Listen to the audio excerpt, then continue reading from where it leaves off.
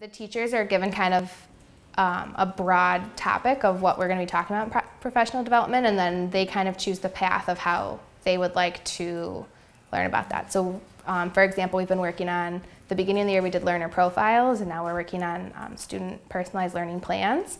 And teachers were able to say how ready they feel to start that, how they want their professional development to look. And I think there's a lot more teacher buy-in that way because they feel that they have choice and it's not something that's being forced upon them, but it's something that they're learning alongside with at the rate that they're ready.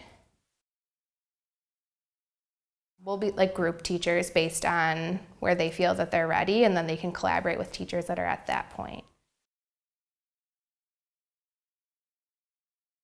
It takes a lot of structure and organization, obviously, to put all that into place, but I think it feels more like there's more of a payoff, so it's more exciting to do the work because the teachers are really excited about developing more with their teaching, and it's not something that they're just being told to do. So I think it kind of energizes you to put these plans in place with them because it's stuff that you're seeing changes with.